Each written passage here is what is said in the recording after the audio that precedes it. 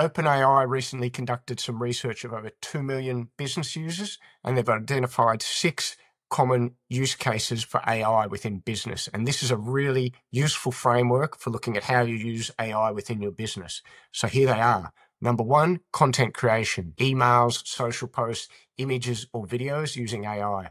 Number 2, research, conducting deep research for competitor insights or market trends. Number 3, coding, no longer just for developers. Now anyone can knock up a prototype with no coding knowledge using vibe coding. Number 4, data analysis, uploading multiple spreadsheets and getting instant insights and visuals. Number 5 was ideation and strategy. I love this use case. This is about helping with brainstorming or creating strategic documents in minutes. And number 6, automations. So probably the most complicated of the 6 use cases, but also the one that can potentially save a lot of time and money.